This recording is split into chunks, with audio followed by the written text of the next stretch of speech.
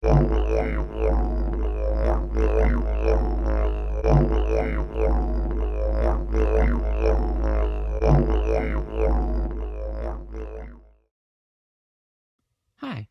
and welcome to a Show Me How Learning Center production.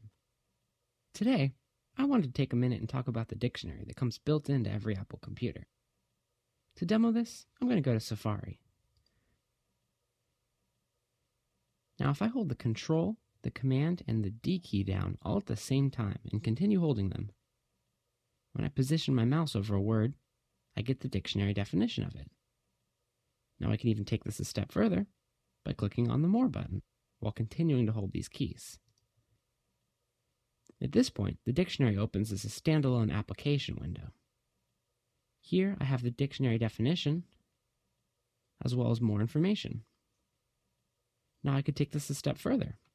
I could even go to Thesaurus and look it up. If I wanted to look this up on Wikipedia, I could click here. And now here's Wikipedia. So this is the dictionary that comes built into your computer. It's a pretty cool and useful tool. As well as accessing it this way, we can also go up to here to Spotlight and type in dictionary. By clicking dictionary, I can open this standalone dictionary at a different time. So these are a couple ways to access your dictionary.